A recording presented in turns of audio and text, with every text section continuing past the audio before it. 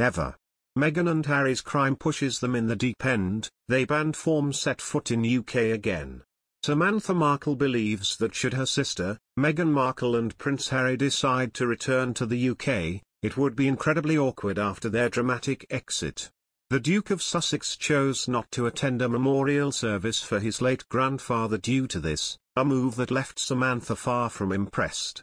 She fumed, "He should have hired more of his own security. They live a lavish lifestyle, they can afford security, it's ridiculous. Security for a weekend of something is not that expensive and I'm pretty sure they have security now." She went on to add that it was mind-boggling that Harry would say security issues are preventing him from attending, given the family will have members of their own security, as well as that of the European royals. Meghan Markle's sister, Samantha, believes the former actress and Prince Harry have burnt their bridges with the British public after their hurtful attacks. Harry, 37, and Meghan, 40, left the world speechless when they decided to step down as senior working royals in January 2020. Meanwhile, Meghan Markle and Prince Harry reportedly banned from Prince William's 40th. While insiders had hoped that time would heal their wounds, it seems the reverse has happened. In fact, we're told, Harry's recent actions, including the decision to snub his late grandfather Prince Philip's memorial service next week, have apparently shocked and appalled William, and have made him reconsider any olive branches he was willing to extend, including the pressing matter of whether he should include Harry in his 40th birthday celebrations. According to insiders, William has decided that, rather than wait for Harry and wife Meghan Markle to decline, he's simply not going to invite them. William still loves Harry, that will never change, but his apparent insensitivity makes him persona non grata at the moment, and it will take some miracle for that to change, says a source close to Wills, who will be turning 40 on the 21st of June.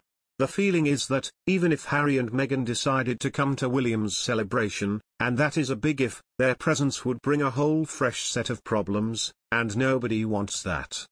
Meghan and Harry have delivered several bombshell interviews, most famously with Oprah Winfrey, during which, Meghan claimed she had suffered racism from within the royal family.